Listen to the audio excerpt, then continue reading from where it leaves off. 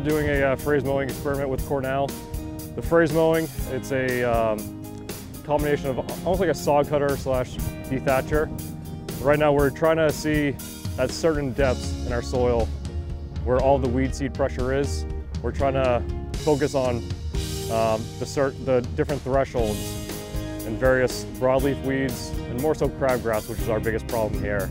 The Vineyard Golf Club is as close as you're going to get to an organic golf course in the United States at this level of performance and expectations.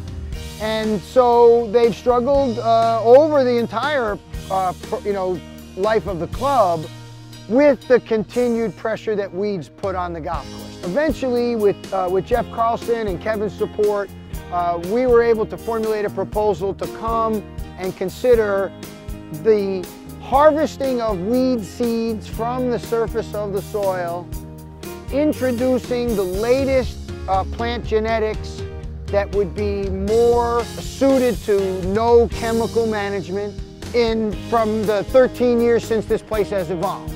We are finding that the weed seed bank here is substantial, so there's lots of pressure.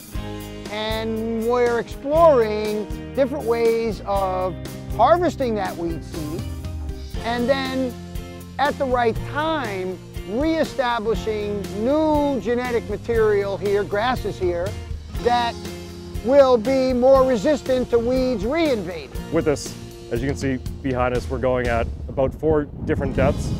Cornell will take this from each row back to their greenhouse, grow it. From there, they establish which threshold is the worst, but they also determine which weeds are in our soil too. From there, going forward, our goal is to figure out which depth it is that works for us from a practical means. And then with that, we have different seed rates, 1 direction, 2 direction, 4 directions, different varieties. So all this right behind us right here, in these small plots will hopefully provide information going forward to provide much larger areas of regrassing. It's still research. If we knew the answers, we wouldn't have to try.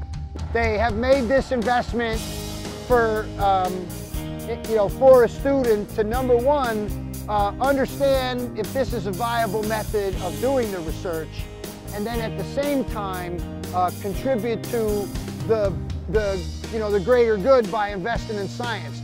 We'll publish this research, other people will read about it, and then that's how we advance.